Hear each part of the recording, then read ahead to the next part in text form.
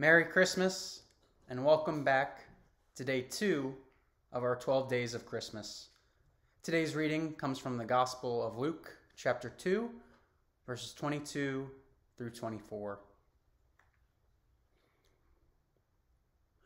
When the time came for the purification rites required by the law of Moses, Joseph and Mary took him to Jerusalem to present him to the Lord, as it is written in the law of the Lord.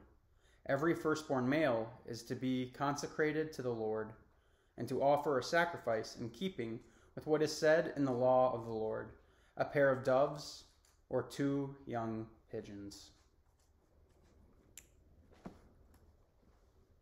In the Gospel of Luke, this story is set against the hospitality extended to the couple when they arrived in Bethlehem. The visit to the temple serves as another witness to the presence of the peace of God. Having experienced welcome and reception by their community, Mary and Joseph obediently respond as the children of God who are as comfortable in the house of God as they have been made to feel in the guest room of their distant relatives. Now, throughout this narrative, we learn the reciprocal nature of Jesus' observance of the law. This background is significant to scholars. They believe that it establishes that Jesus does not abandon his parents' teaching, but in fact fulfills all that is required of the law. The tension Jesus has with the law is never that of an outsider,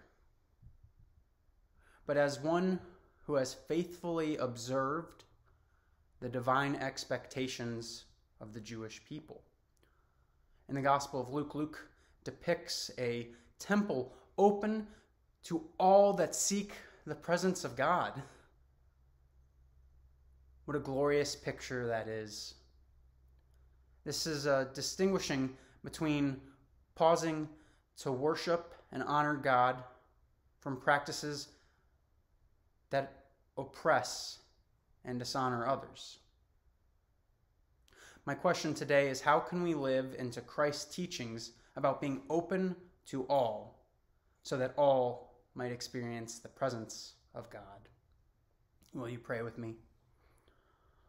Almighty God, we give you thanks for this second day of Christmas.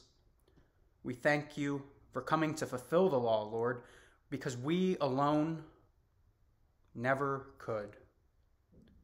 We are broken and sinful, and we will always fall short of your glory, and yet you still chose to send Jesus to earth to save us, to purify us of our sins. And on this day we give you thanks, and we ask you to help us to be your presence in the world. Amen. Thank you, my friends.